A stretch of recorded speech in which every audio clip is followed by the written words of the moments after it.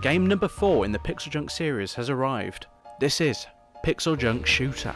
The story revolves around a mining mission gone wrong on an alien planet, and it's your job to go and rescue the missing miners.